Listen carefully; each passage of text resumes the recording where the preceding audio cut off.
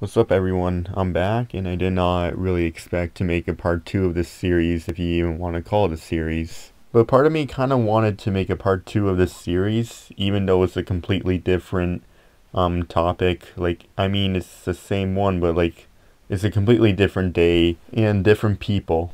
So basically this took place in gym class. None of my friends are in my class, so none of them are going to be in my story this time. It's basically just one-on-one, me and the guy I'm going to be talking about. I was a little harsh last video, so I'm going to come up with a nicer name. I'm going to just call him Mr. Loud, because he is kind of loud in my class. So before I'm going to get onto the story, I'm going to tell you guys on who he kind of is, or what his personality is like. But I'm not going to get into what his name is or whatever. I'm going to just get into what kind of a person he actually is. So basically, Mr. Loud is one of those extroverted guys. He's loud, like one of those so-called class clowns. And also another one of those people who tend to make moaning sounds for fun in the locker room. Just make weird childish noises. To put it this way, he's just another one of those attention seekers that expects everyone to laugh at him for what he does and says. And he's been that way for the entire semester, which is about 5-6 months or so. And throughout these months, I can see almost everybody in the class likes him. He's funny or so. He is also liked by teachers a lot because of how funny he is. But me, I have a different story about it, and I'm gonna tell you all about it. So now that you know who he kind of is, what type of person he is, now I'm gonna get into the story. So it all started when we were in the basketball unit. So the whole class was just playing basketball. And we were doing duos, which is basically teams of two. And this time the gym teacher allowed us to pick our own partners. But I'm the complete opposite of Mr. Loud. I am very shy and introverted. I'm extremely quiet. And plus, none of my friends are in my class, so I don't really care who I'm partnered up with. So we were picking partners, but Mr. Loud also didn't have a partner, so I asked her that, hey, I don't really care who my partner is. I just want to play basketball. So Sir decided to pair me up with Mr. Loud. At that time, I didn't really know him that well, so I didn't know about all that trouble that we were going to get into. So there was 10 or 15 teams. I don't really know how many teams there were, but there were quite a bit, because there was I think there was 30 something in my gym class, which is a huge class. So basically, we were just playing basketball now, so he passed to me. And I missed the basketball. So basically now we're just playing basketball, right? And now I was just waiting for him to pass me. So he did. And then I shot and missed. And ever since I missed, he never passed me again. So basically it's just a 2-on-1 now. And then it's just me standing there waiting for him to pass me because I was wide open. But no, he just decided to go shove right through to, our two opponents instead of passing to me and skipping all of that. So we played a few matches with different opponents, and we lost pretty much all of them. And then he started blaming me on why we weren't winning. So I shouted back at him that maybe you should pass the ball to me, and then maybe we'd start winning. It's not a 2-on-1 here. So then he started to pass the ball a little more often, but I kept missing. And yeah, I'm not really good at basketball. I actually hate basketball. But still, you cannot just leave your teammate right out of it. That's not what a good teammate does. And then we lost almost all the matches throughout the round robin we played. And then at the end, he kept blaming me and yelling or giving me a rude tone of voice to me on why we kept losing. And then I said, maybe you should pass the ball more often, work as a team. It's just common sense, man. Throughout most of those matches, he kept saying, play defense, play defense. Literally shouting at me, and when I'm literally trying my best. But the fact that he's literally forcing me or shouting at me, it was literally ruining my confidence, and is pretty much the reason why I'm not playing as good. He's not really motivating me, he's just criticizing me. You see, a good teammate would help support them and motivate them when their teammate is feeling down or whatever. But no, mine was just criticizing me and not even supporting me at all. And then he was just blaming me on why we were all losing. You can say he was playing for himself. And the thing is, guys, about the criticism, I don't really respond to criticism that well. So the more a person criticizes me, I tend to get less focused and stuff. And not only that, I start to get pissed off when people criticize me. I just don't like criticism whatsoever. I don't respond to it that well. I tend to daydream more when people do that. And that's exactly what happened during those basketball matches. He was pretty much just criticizing me the entire time.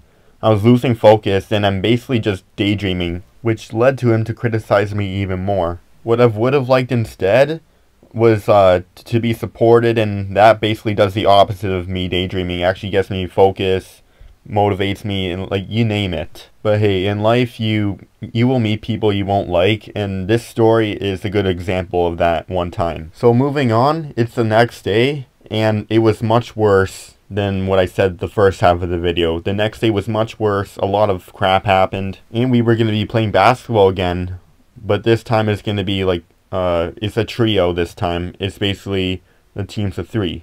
And my teacher allowed us to pick our own partners again, but again, since I don't really know anybody in my class, I said again to my teacher, hey, I don't really care who I'm partnered up with. But when I was choosing, Mr. Lau was like, hey, don't pick me, no, no, no, in front of everyone in my class. When he kept saying that in front of the class, I was like, hey, Mr. Lau, I'll pick you, to kind of get back at him. So we were playing trios, so we had one other person in my team, and that same person is also in one of my friends' video, Mr. Tall. I'll just call him Mr. Tall. So when we started playing basketball again, the 3 of us, it was deja vu all over again. The criticism came back, and it's gone to a point where Mr. Tall also started to criticize me. And one thing Mr. Tall said, he was like, hey, Lisbeth, here's the ball, take it and shoot it. He was saying it like I was a dumb idiot. And the criticism just kept going on, and it's gone to a point where I started to get really pissed.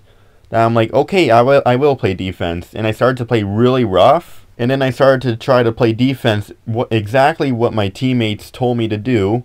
And then when I went to go hit the ball out of his hands when he was trying to shoot, I missed, and then my hand hit his eye. After that, the criticism just suddenly stopped, and then Mr. Loud came up to me and said, hey, don't play like that, you're gonna get someone hurt. And he looked like he was so worried as well. And I said completely nothing after I hit him because I was in complete shock, and I usually lose the ability to speak whenever I am in shock. But I was concerned that everyone thought I did it on purpose, but I didn't do it on purpose. I couldn't be further from the truth.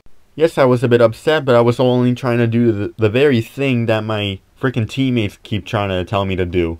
And then after they were literally playing with me here, they were like constantly joking around like Mr. Loud and Mr. Tall. They were like, here, going one-on-one. Let's see if he can actually do anything. And then I just went from being concerned to being pissed again. So basically I just went back to playing rough. Me and like the other dude were literally shoving each other trying to get the ball. I mean, I had the ball, he was literally shoving me, and I tried to shove him back. Even though he was kind of a jerk during the match, when we were done everything, we eventually apologized, so we're cool now. But back to Mr. Loud and Mr. Tall, they didn't even apologize at all. They just didn't even care about me. They just treat me like crap. But anyway, like, it was the end of the day, so like basically the next 2 weeks after that, nothing much happened, but like we were just like playing like team of 5 or whatever. I was pretty much against Mr. Loud this time. I was actually playing better defense because my teammates I was with were actually supportive and nice to me, so I was playing much better. And then when I was actually playing defense against him, he kept accusing me of cheating, which I barely even touched him. I didn't even touch him at all. So not only he was criticizing, but he can be a sore loser at sometimes. Basically, pretty much like throw a tantrum, whatever he would lose a basketball game, or just lose in general. But like fast forward today, like we really don't care about each other. We just don't talk, or like we pretty much have never like said anything to each other ever since that basketball match. And as of right now, the semester is over, so we have no more gym class, so I'm probably not going to see him again. And the thing is, every once in a while I kind of face this type of behavior when people will frequently ask me, why are you so quiet, Lisbeth? Why are you so quiet? Like, many people, like in my school, are not a huge fan of quiet people, other than the teachers. Dude, that's just how I am. Not everyone's going to be an extrovert. That's pretty much how everyone expects it to be nowadays. Like, everyone expects one another to be an extrovert, just like them. And when they're not, they question why they're so quiet. And me, that frequently happens. I'm just an introvert. I'm not the type of person to go out to parties and get drunk.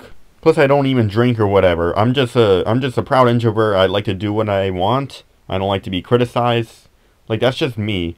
But back to the point, like, after today, like, he was like a jerk to me. But the semester's over, so I hope I won't have to see him again. Pretty much the entire video, I was just saying everything wrong about Mr. Loud and Mr. Tall. About them, like, criticizing me or whatever. But I can say there's also a few wrongs with me, too. First of all, I do not respond well to criticism. And plus I can be short-tempered at sometimes, which is probably why I was acting the way I was in the story. But believe me, I'm much more chill today than I was back then. If 13-year-old me were in that basketball match with Mr. Loud and Mr. Tall, all hell would have broken loose. But one more thing I just kind of need to improve on myself on. I just gotta stand up for myself more often. Plus, even though like I'm much better at standing up for others, I still need some work on standing up for myself.